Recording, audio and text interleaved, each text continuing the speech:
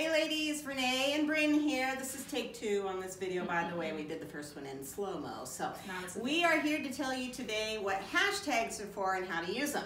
Perfect. All right, so hashtags, what are they? They're a little confusing. Why do we need to use them? And at the end of the day, they're actually a really great tool to help us capture all the photos and videos and things that we're going to do at the women's retreat. So Renee, show us how to do them incorrectly, so then we can teach them how to do it correctly. Okay, so some common mistakes when people use hashtags, especially old people like me, is using an @ sign instead of this hashtag sign. And again, for us old people, we used to call this a pound sign, number sign, but now a hashtag. Do not use the @ sign.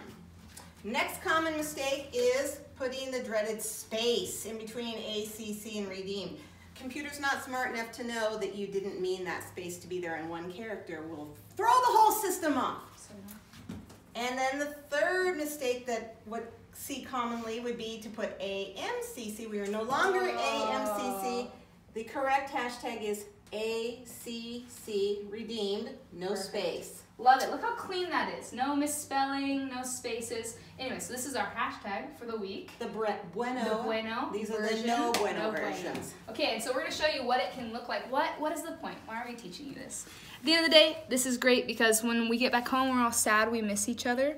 We can go look at the hashtag on Facebook or Instagram, and we can see all the posts that we've posted. Like if I want to hang out with Renee, I post a picture of Renee. I can hashtag ACC redeemed. I can't believe you posted that picture of me. I wasn't even wearing lipstick. I'll do a good one of you, don't worry. I think I'll get them later. So anyways, that's how you do a hashtag.